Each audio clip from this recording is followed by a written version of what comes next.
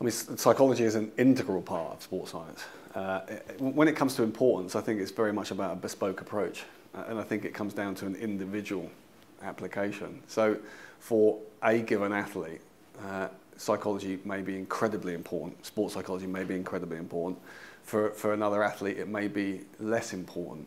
But I think without any shadow of doubt, it exists across all athletes, across all teams, and I think importantly actually across all institutions. So across the broader sporting community requires institutional psychology, which is in a sporting context to support its output and its outcome.